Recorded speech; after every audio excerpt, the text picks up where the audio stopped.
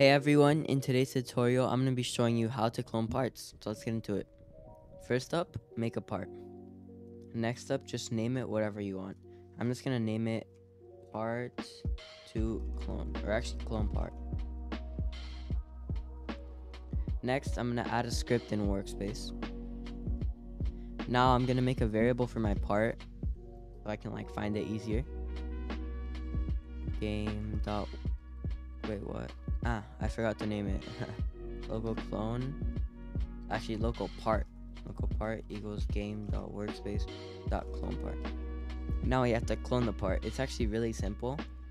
Now we have to make another variable for our clone part, which I'll show you how to do. Local clone part equals part clone.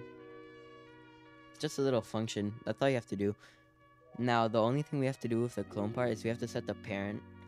So let's set the parent to the workspace equals, and now you'll see if we run the game, it'll just duplicate this. See how it spawned instantly. And now we can put this in a while loop. While true to wait. For anyone who doesn't know, if you put wait and don't add any number inside, then it'll just wait 0.049 seconds, which is the least you can wait. And now if you run, yeah, you're gonna see how it just keeps wanting to clone, and it's really funny how it just keeps sliding. But you can see the origin part is right here. I think it's right there. Wait, yeah, it's this part. So you can see if I just leave it there for a second, it's gonna just start going everywhere. So now, let's say you don't want to have your part in the workspace and just want to clone it from replicated storage. So just move your part there. And now our variable, we can just change it to game.replicatedStorage.clone part. Now we still have to set the parent to workspace, so it's literally just going to be the same. The only thing is, it's going to clone the part in the position that it was. So if we want to set the position, we can set it to whatever.